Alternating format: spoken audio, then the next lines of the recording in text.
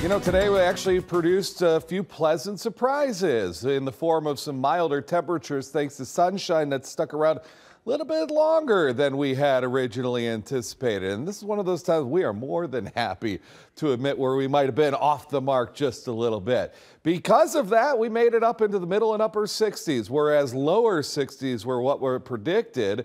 A day above normal. It's been nearly a week since we've seen that. But we have seen some changes take place here, and big changes at that. Very easy to tell where it has rained and where it has yet to rain.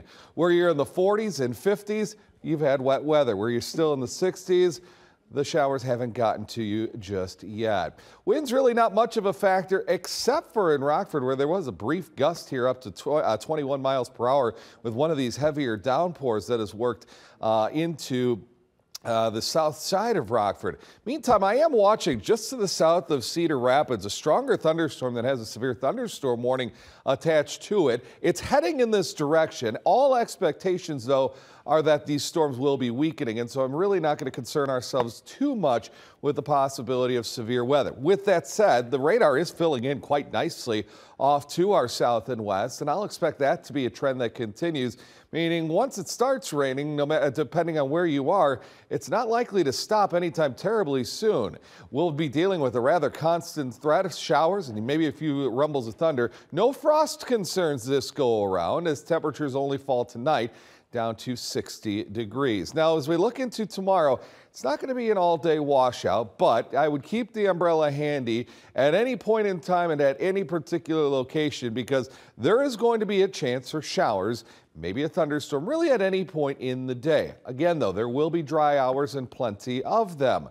Fast forward then into tomorrow night and Friday, kind of the same story. During the daytime on Friday, though, showers become much more widespread, heavier at times, some thunder possible, even some stronger thunderstorms will need to be watched. So that is a development worth watching. And then we get on the backside of the storm on Saturday. We see a little bit of backwash moisture that could bring us some showers through, especially the first half of the day. So let's talk about the severe weather potential.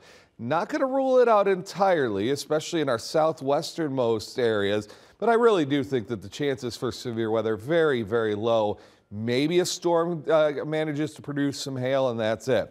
Severe threat shifts way westward here tomorrow, as our winds tomorrow are off of Lake Michigan, so a much more stable environment for us. And then as we go to Friday, that's the day we're going to watch out for. The entire area is painted in that level 1 out of 5.